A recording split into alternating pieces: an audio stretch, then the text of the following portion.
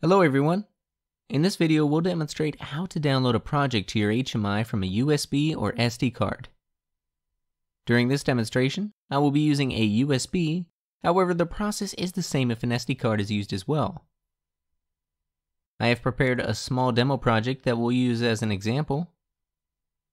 To download our project, we must first save it to our USB.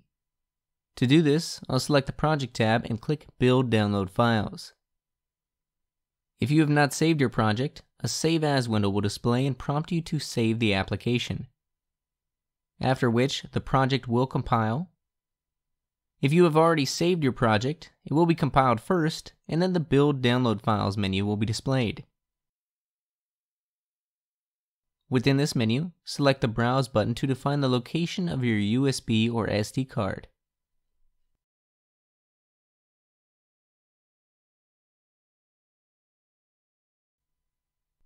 Next, select Build, and a pop-up will display stating that the download data was created successfully. Now, I'll insert the USB into my HMI and select the Download button. I'll check the box next to Project and click the File icon. Within this menu, I'll select USB disk. However, if you're using an SD card, you'll need to select PC card and search for your project file. Once the file has been located, select it and then click OK.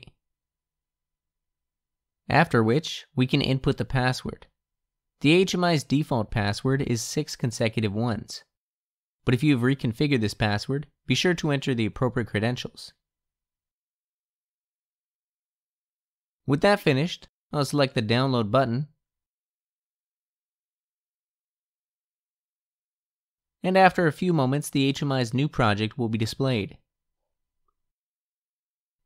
If you found this tutorial helpful and would like to learn more, head on over to our website for free demo projects, technical notes, user manuals, and more. Thank you for watching.